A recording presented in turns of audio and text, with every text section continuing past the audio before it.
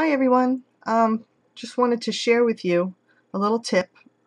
This is how I prepare my clay and resin pieces for glazing if you want to get a glossy finish.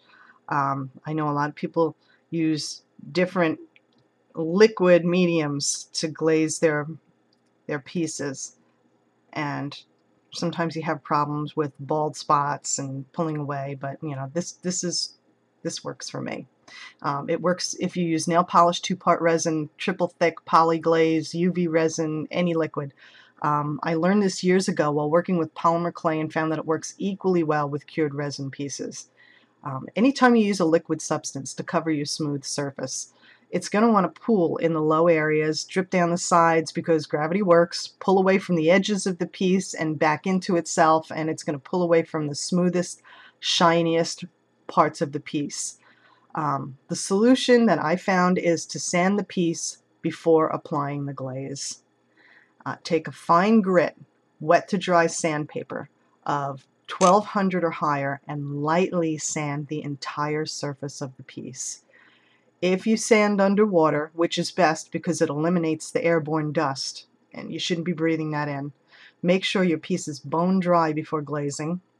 And if you dry sand, make sure to wipe all the dust off the piece before glazing and wear a mask. You shouldn't be breathing this stuff in. You can find the sandpaper in the auto section of Walmart or auto parts stores. It's used in auto body work. And some tool stores, I get mine in Harbor Freight. That's where I got my last batch, and I got more sandpaper for less money in Harbor Freight. If you have a Hobby Lobby near you, they have it in the aisle where the model cars are. It's a little more expensive, bring you 40% off coupon. I found that the best glossy glaze for my smaller resin pieces is UV resin. Unlike 2-part resin, it's non-toxic, so I can apply it with my finger and rub it all over the sanded resin piece and then cure under a UV light or out in the sunlight, and it's cured and ready in 15 minutes. No waiting for it to dry. You can work with the piece in 15 minutes with the UV resin. It bonds really well with the piece. It's waterproof, just like 2-part resin is.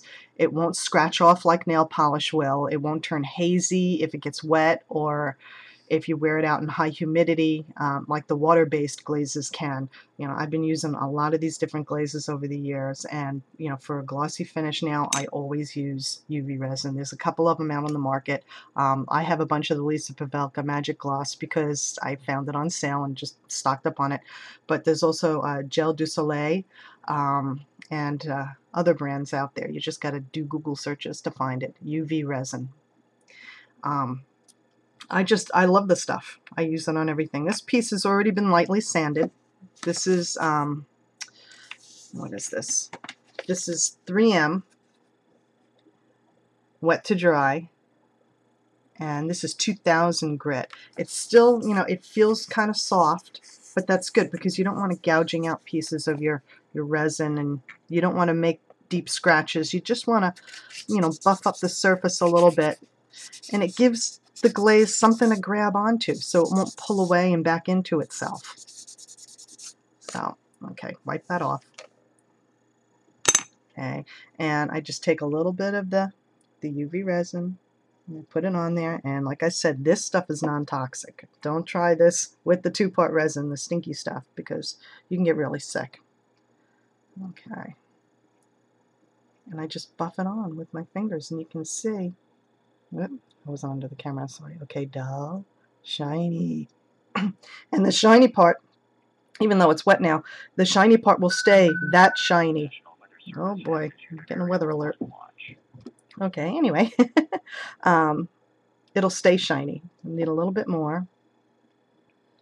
It'll stay shiny after it's been cured. And I just rub it all around. And if I miss some spots after it's been cured, I just add more, add another layer. You know, the sanding is an extra step, but to me, it's worth it to make a really nice finished piece. It doesn't take that long. And this one is ready. It's ready to go under the UV light. I'll usually prop it up on a bottle cap or something. And that's it. That's it. Oh, I didn't realize I was off camera again. Okay, I hope this helps. You can leave me questions in the comment box if you have any. Okay, bye-bye.